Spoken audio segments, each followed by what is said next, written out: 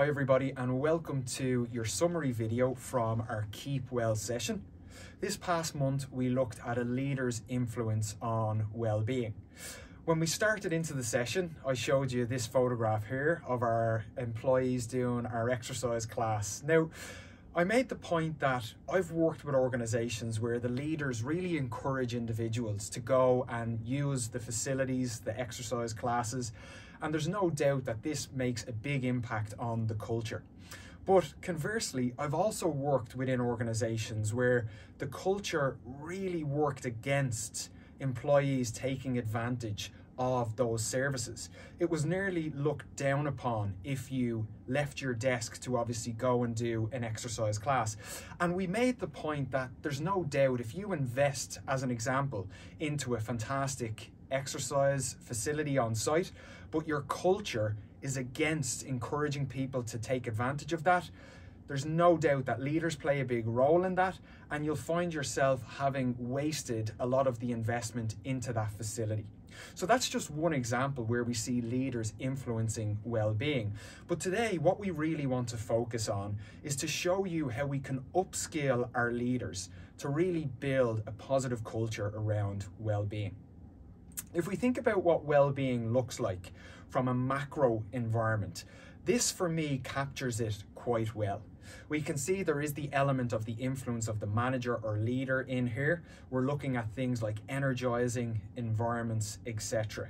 If we brought that more to a micro level, we see here what individuals that we come in contact with within our organizations may be dealing with on a day-to-day basis. And as we can see, we have our physical, our intellectual, our emotional, and our social. And there's no doubt that our work context, whether it's within our team, whether it's our direct contact with our manager or our leader, all of these can either be helped or hindered by those interactions. And I think it's important for us to be mindful of that. If we consider for a moment how we might measure the different aspects of well-being within the workplace, one that we have is our hedonic well-being, and this is normally measured when we think of our job satisfaction. The second, and one that we're going to look at in more detail today, is what we call our eudaimonic well-being, and this is normally measured by work engagement scores. There's two others that are important to mention here. We obviously have our negative well-being, which for example might be aspects like maybe emotional exhaustion or incidents of burnout within our organization. And then we also have our physical well-being. This would be aspects like energy levels or even sleep quality of employees. And it's important to be mindful of all of these four areas. But what we want to look at today is that aspect of eudaimonic well-being and the role that leaders play when we consider that. So if we see here, we've got what we call our circumplex of well-being. And for many of you listening in, you might feel that getting people to a point where they're satisfied within their job is enough. But actually, what we want to do and what we must strive for within organizations is to obviously avoid the lower left quadrant. We don't want people to be burnt out, but we want to encourage people towards that work engagement space. And if we look very briefly at work engagement and ultimately what it's characterized by, we see vigor, dedication, and absorption. And the role that a leader plays here is being mindful, for example, that when I have an individual who is engaged in their work, I'm making sure that that absorption doesn't push that individual potentially to high stress and potential burnout. And we're going to look at how a leader facilitates work engagement in more detail next.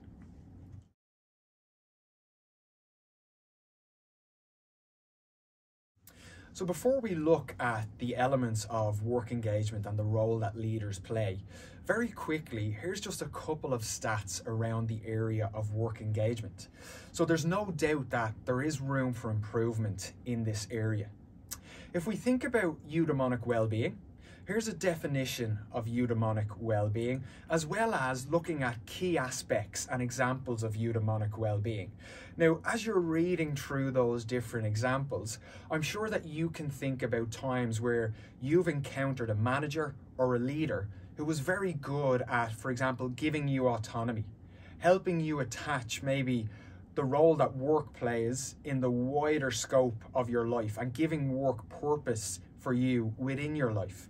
So we start to piece together this role that a leader plays when they understand eudaimonic well-being, and they can really facilitate it within their teams.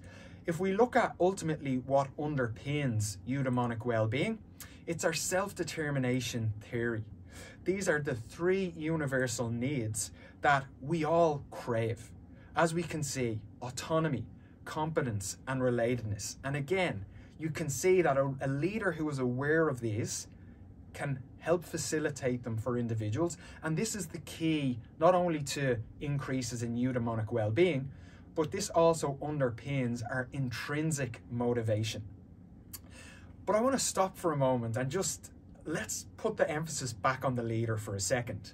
Here's just a little photograph that I've added in here. And for me, in a way, this can sometimes epitomize the leader. They're heading out. They don't know when and if the weather is going to change. They could be facing that stormy weather. They set into the day and they have their plan. And before they know it, things can go awry. A good way to capture this in a model is the model that we see here, which is from Pendleton. And it looks at 3 key domains for a leader. We have our strategic, our operational, and our interpersonal. And these are all equally weighted. But I don't need to tell you which one gets neglected as leaders' demands increase and their resources start to decrease. We start to neglect the interpersonal domain. Now, as I've said, these are all equally weighted. So if we neglect that domain, we eventually will find the well-being and the performance of our teams will start to drop. So if we look at ultimately why this is, a great model to really explain this is our job demands resources model, which you will see here. And ultimately our goal is to increase the personal and job resources of our leaders so that they can then increase the personal and job resources of our team members, our employees.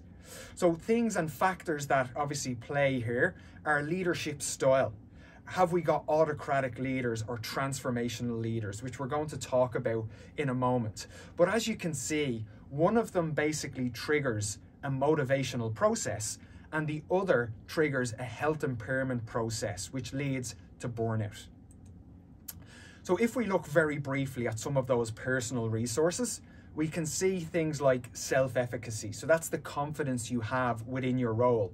Again, if I'm a leader who gives regular feedback, regular recognition to my team, I'm helping my team members increase that level of self-efficacy.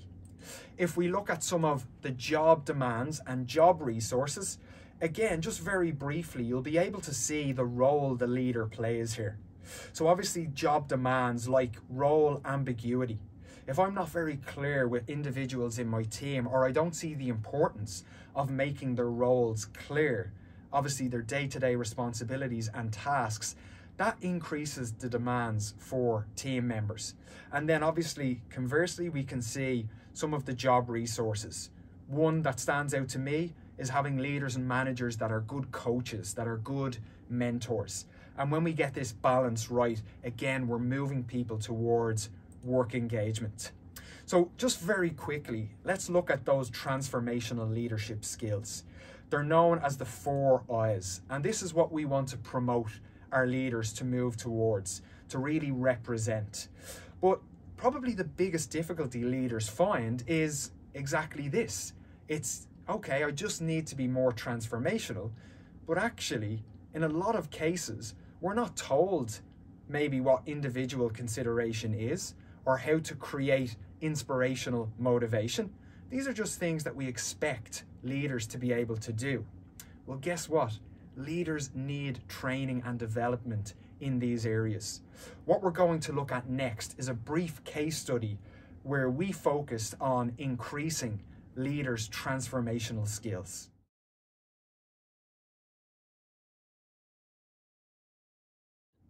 So to finish off our summary video, I'd like to introduce a short case study to you, but also show you ultimately some of the key aspects we focus on in our leadership development programs.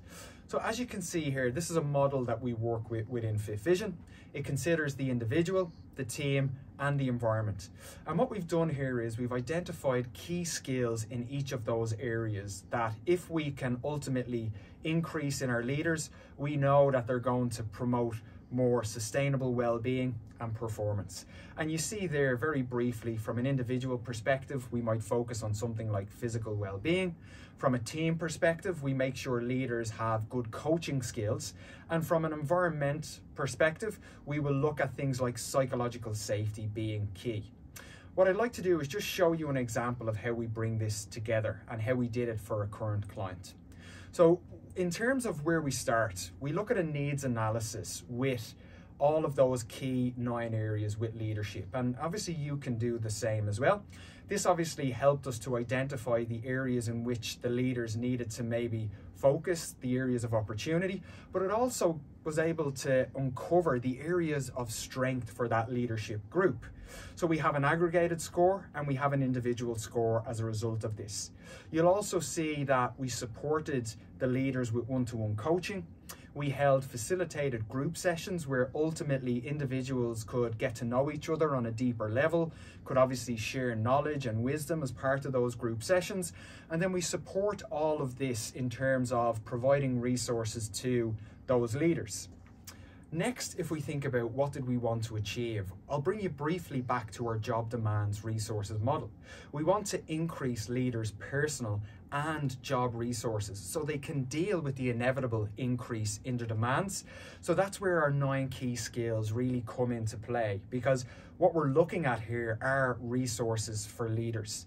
And then the final piece, the final measurement, or what we want to achieve, it's looking at your internal ways of measuring things like people leader effectiveness and overall engagement. So we weave in some of your internal measurements as part of our own program as well. And generally what we find is across those quantitative and qualitative bits of measurement, we see great strides made by leaders. If we were to very much wrap up our short summary video and there was 3 takeaways for you, I would say the first one is we've got to make sure that leaders are making well-being an explicit value. The second piece is we need to give leaders time to understand well-being and its trade-offs. And the last piece is really empowering leaders to showcase those role modeling behaviors. And that can only be done when we give them time to take a step back and reflect. Thank you.